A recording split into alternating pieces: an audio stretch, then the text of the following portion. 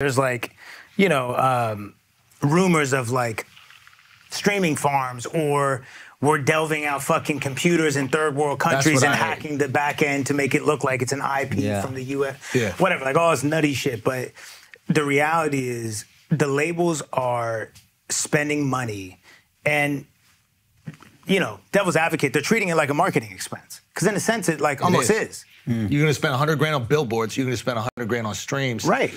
The streams is going to put you in a playlist. You're going to spend real money to get fake streams that equate to real money. So that's why they think it makes sense, because it's like, okay, the streams are fake, but the money's real.